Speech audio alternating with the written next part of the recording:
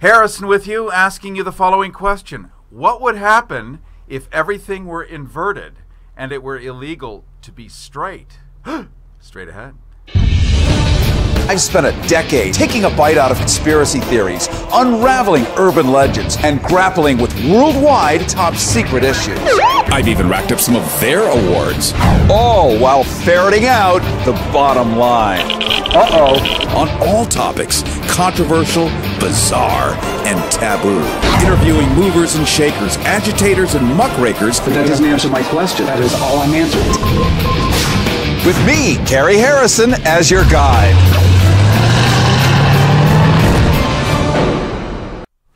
Harrison with you, live streamcasting and FM broadcasting on the West Coast, East Coast, and various FM radio stations in Europe. I want to introduce to you a couple of filmmakers who've made it's a provocative film for sure. Also, it apparently has the most attractive people ever put on camera before. That's an actual complaint, if you've ever heard that big a complaint. But it's called Love Is All You Need. And the premise is, what if it were a sin to be straight, and that homosexual, I'm saying it like a Southern Baptist preacher, homosexual love were the non-sin, but heterosexual love were the sin? What would the world look like? So I want to introduce to you Kim Rocco Shields, the director, or directress, if I want to get slapped, but I won't say that, of this film. Next to her is David Tillman, also the co-writer. Mm-hmm. And what a provocative film.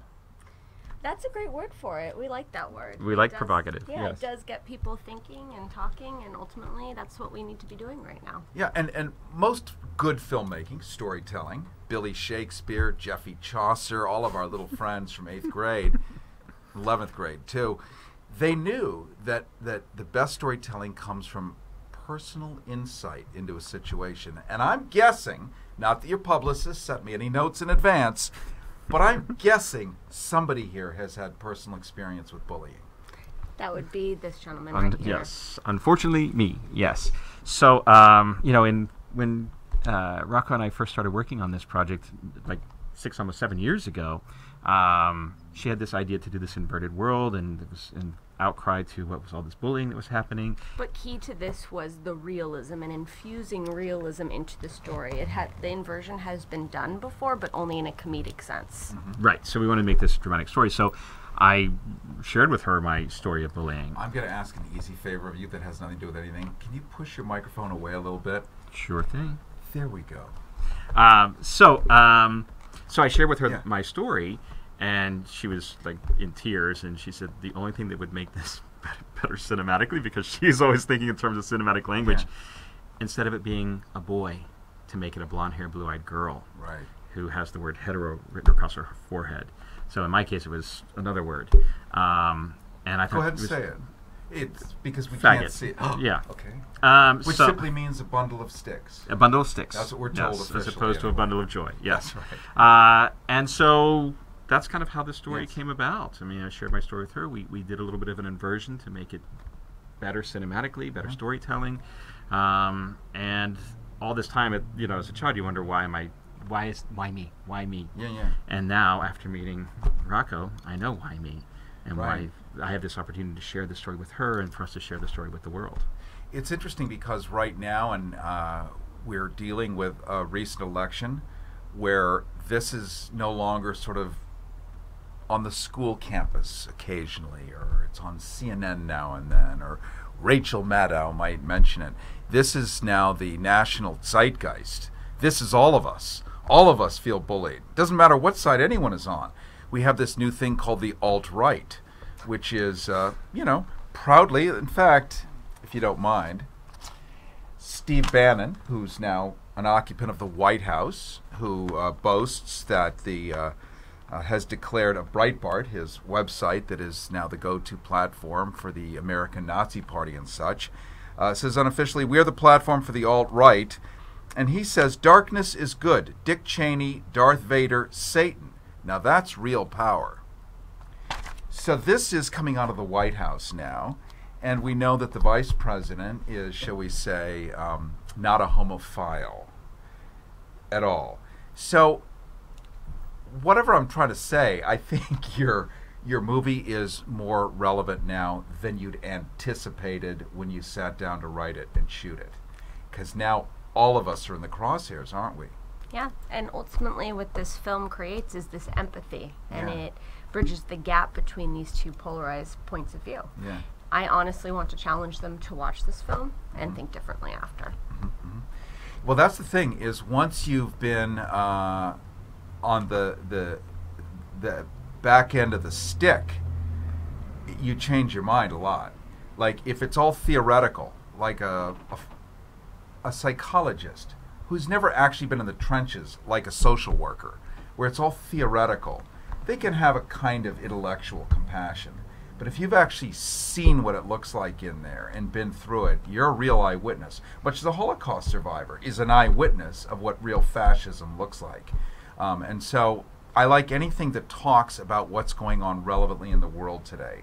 And again, to your credit, not that you had any prognostications of pandemic whoopee or could augur a crystal ball of how things would go, but now we have 327 million people in this country who are confused as hell and all wonder what's going to happen next. And you're telling a story of here's what happens next. Yep, absolutely. So what have you learned personally about this experience? Well, we actually just got back from traveling the country. We decided to, well, I was crazy and I saw it becoming more and more relevant, and I said, you know what? We have a fan base already because it's based on a short film that went viral on the internet all by itself. I said, we need to pull this outside of Hollywood, who wanted to hold it back for another year, and release it immediately and throughout the nation, because this film creates results and it creates change. I had one woman come find me after its very first screening and say, I had to come find you because my mother saw your film for its world premiere last night, and she called me today for the first time in 20 years. Wow. She now knows what it's like to be me. And that was like, that it just keeps showing its face. So we just got back from traveling and showcasing it in cities where we feel really need it. So let me ask you a science question. I know that you're a gay guy because we got it. We figured it out. It's possible that you are also on the team. I am on the team. Little disclosure here.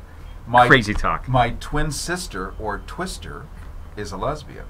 That means 100% of my parents' offspring are enchanted.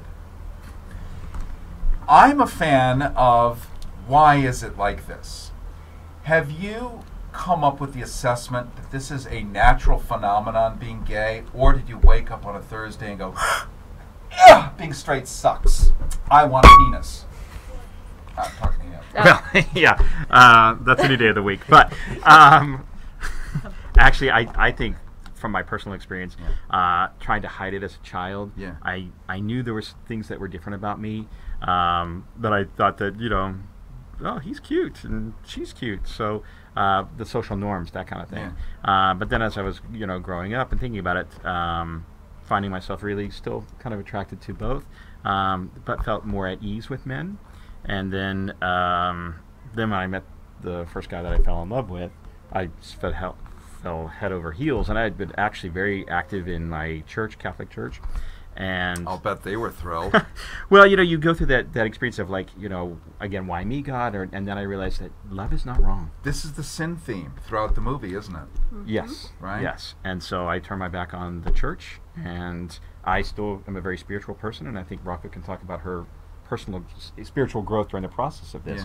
But I firmly believe that God intended us to be part of the plan, or there wouldn't be so many of us. Well, this is actually a very good point, because for those of us who like science, which is all of us, you can't make a movie without appreciating gravity, science, electrons, so you like science too. 10% of the animal population is same-sexual, by design. We don't know why. 10% of seagulls, 10% of penguins, 83% of giraffes, by the way. I'd like to think it's the long necks. But there's some design, I think it's probably to reach the fruit. Look at all these double meanings. But it's kind of interesting how it all works, And it has always been this way, from Alexander the Great, who conquered the known world, him and his boyfriends, Aristotle, you know, the greatest philosophers who ever lived all seem to have boyfriends for some reason or another. It's only until about 680 AD, the Senate of Rome, where they decided, wait a minute, this is bad because people are doing stuff outside of the church. And there's only a handful of people who can read and write and hold the gold, and if you're giving it all to your friends, this has got to stop. So I don't know what I'm trying to say here, but I'm really glad you made your film. Because anything that acts as school for us, the way House of Cards acts as Government 101 for many people on Netflix, you're going to be the version of school of an example of what it looks like when. And since most people, a lot of people, maybe most people haven't actually experienced the physical when, through your film, they will get to experience it. And that is a textbook that will live forever. I think you should talk about the empathy thing, because that's so key to what our film is. What this film does is we really kept a set of rules, and especially in the direction I kept a set of rules, and that is, one, that gay doesn't look like gay. Gay looks like people, and that's really what it does look like. Yeah. Well, it's people doing it. Yeah, people in our community and other think that a gay world would look like rainbows in the sky and everyone dancing around singing show tunes. We've tried. I know, but you know, that's not the reality. And the idea behind this was to create a very real look at our reality with that one small change. And what would be then our society? The one conceit I took was that I felt that men and women would be on equal playing fields. So if there's if there's a female, they could be in a men's role or a women's role. For example, a preacher or a football player. You know, there's a female football player that's the lead actress of our film, played by Brianna Evigan, and she is quarterback of the women's football team, and the men's football team happens to suck. And so it's kind of her journey through it. And it's very, and we have to wrap up here, but it's very Gene Roddenberry. In that wonderful way, is in the 1960s, when everything was forbidden, he took all the enemies of the world, put them together on the bridge of a peace ship, and sent them out to do good work. And you've done the same thing. You've put all the different players all together, mixed it up, but it actually works out and has a happy ending. And, well, of sorts, anyway. Has an educational ending. It has a real ending. Well, to me, that's happy. Anytime I'm woken up and I walk away with information, it's much better than being stuck in the dark. I want to thank you both for coming on. We've been talking to Kim Rocco Shields. She is the director and co-writer, and David Tillman, also the co-writer, and the co-writer, whatever that means, of Love Is All You Need. And I guess it's a true statement, love is all you need. Yeah, shameless post. It's available on iTunes right now. When you watch this or listen to it, iTunes. LoveIsAllYouNeedTheMovie.com. Thank you. And thank you.